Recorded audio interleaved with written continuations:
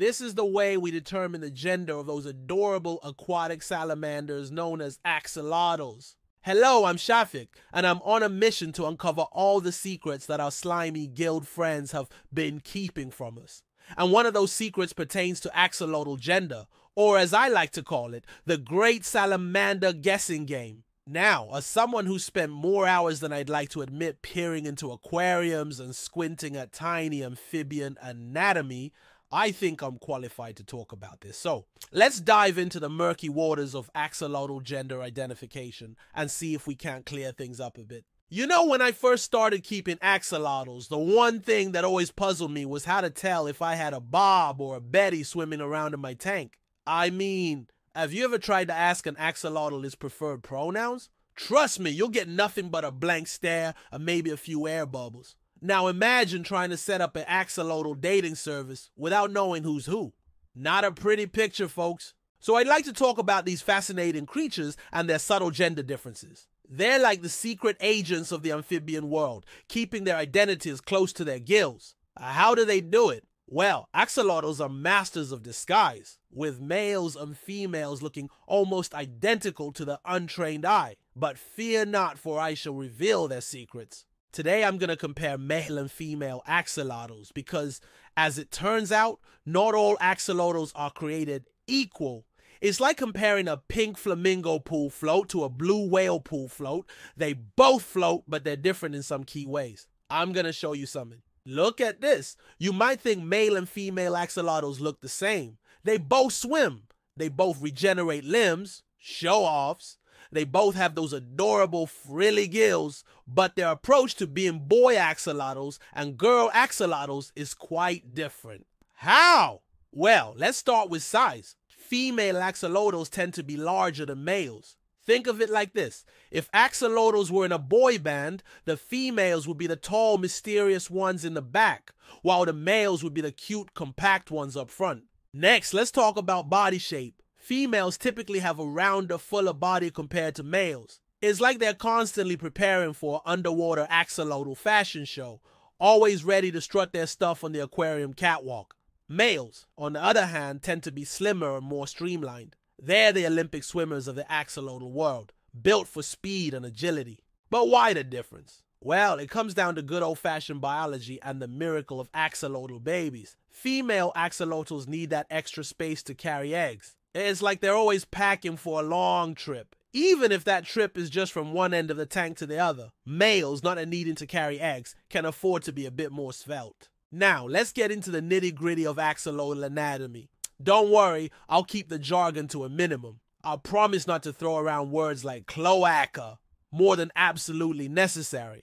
Oh wait, I just did. Well, since it's out there, let's learn more. The cloaca is a key feature in determining axolotl gender. In males, the cloaca is more swollen and pronounced. It's like they're trying to make a statement. Hey, look at me, I'm a boy axolotl. Females, being more subtle, have a less noticeable cloaca. It's their way of keeping things classy and understated. But the real giveaway, the holy grail of axolotl gender identification, is the presence of a small bump behind the cloaca in males.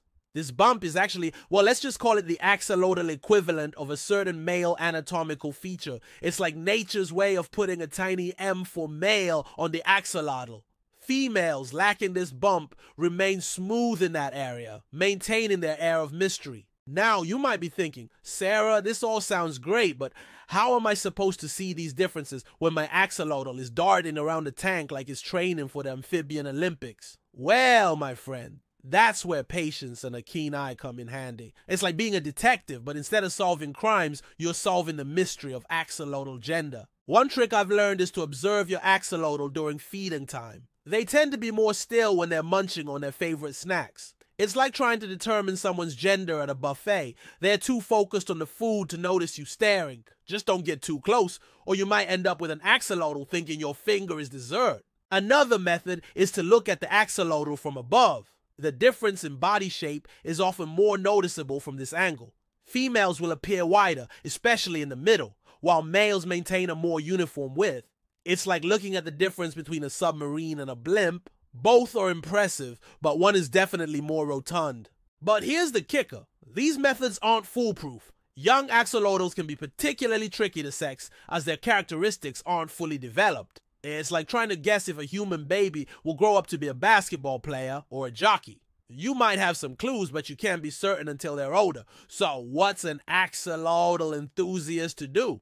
Well, patience is key. As your axolotls mature, their gender characteristics will become more pronounced. It's like watching a mystery unfold, only instead of who done it, it's who's a dude or not. Now, let's talk about some of the misconceptions about axolotl gender identification. One common myth is that you can tell an axolotl's gender by its color.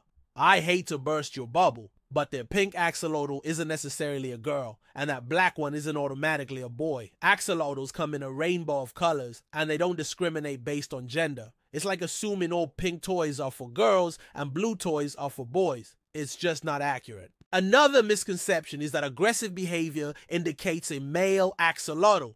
While males can be territorial, especially during breeding season, females can also show aggressive tendencies. It's like assuming all loud, boisterous people are men and all quiet, reserved people are women. We know that's not true in humans, and it's not true in axolotls either. Speaking of breeding, that's when the gender differences really come into play. When axolotls are ready to mate, the males will deposit small cone-shaped spermatophores in the tank.